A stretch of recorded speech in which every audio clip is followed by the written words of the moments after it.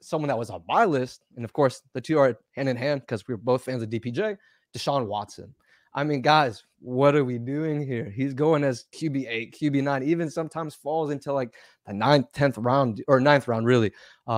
Going after Tua, going after sometimes Daniel Jones. Dude, what are we doing here? Deshaun Watson was a top 5 fantasy quarterback for years. He is an upper echelon talent. I know. And I understand, guys. He had a lot of off-field drama. We're not drafting for off the field drama. We're drafting for their production on the field. So whether you like Deshaun Watson or not, you cannot deny his talent. You cannot deny his production. He's been there in the past with top 5 quarterback seasons. Honestly, I project him to have another top 5 quarterback season. And if not top 5, I think it'll be number 6. I was watching the ETR or one of the ETR podcasts with Pat Thorman, who does a great job of covering pace in the NFL. And he's got the Browns as being one of those higher pace teams. So you know, that's going to be a lot more opportunities to 1, run offensive plays, but then 2, throw the ball. And that feeds right back into Donovan Peoples-Jones because if Deshaun Watson's smashing his ADP, well, guess what? His pass catchers are going to smash the ADP. Now, granted, Deshaun Watson's got a lot of rushing upside, so also don't forget about that. He's a great thrower of the ball, so he's more passer first than thrower. He's not Justin Fields, but he does have the ability to run with his legs. And if you don't believe me, go check his first start against the Bengals, his rookie year. Man took off for a 49-yard touchdown, and it's beautiful to watch. So I still believe in Deshaun Watson. I believe in the upside, and I really do believe he's going to print some money this year. And when I say that, he's my 5th most drafted player on Underdog, my number 1 quarterback drafted on 26% of my teams. Nice. There you go. See, I'm a little bit lower on the percentages. Well, they'll probably even out because I'm still pretty early in my draft. So I'm going to try to go over 100. I'm nowhere near as deep as you are yet. But I got Watson here at 53% own it or roster percentage. And I'm just looking at his numbers, too. I mean, 7 touchdowns, 5 interceptions. That's not a typical Deshaun Watson season. And we should know that. So we can kind of adjust that in our heads, okay? That'll go up. Then you look at the rushing yards, 175 rushing yards for a guy that only started a handful of games.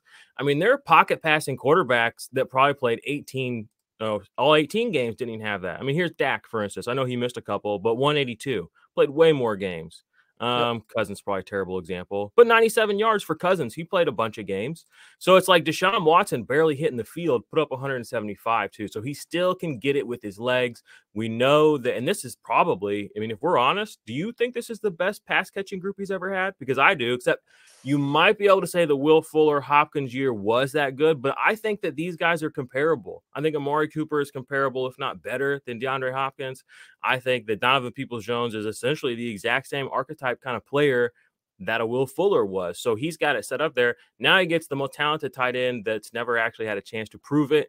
And he gets a running back that is, Nick Chubb he's different. You know what I'm saying? Like there's some guys who are just like, like different, like up here, the whole bit. He's different. So he's not going to take any bullshit from anybody. And I feel like being around guys like that for a guy like Deshaun Watson, for better or worse, whatever his lifestyle is, that's going to be good for him. And that's going to be good for this team. And I think it's just going to elevate everybody. So I'm definitely there with you. I think that people at QB9, QB9 to me feels like his floor. Doesn't it kind of feel like that to you?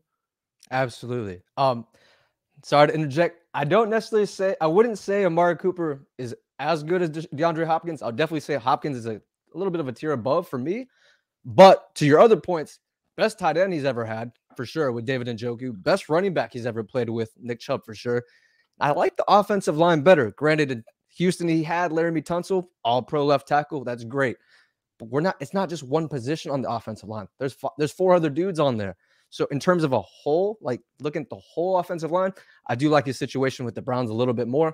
And I like his head coach a lot more. Kevin Stefanski used to be a Vikings offensive coordinator and head coach. I thought he was pretty good for us. So, I'm a fan of him. I think he's a lot better than Bill O'Brien was.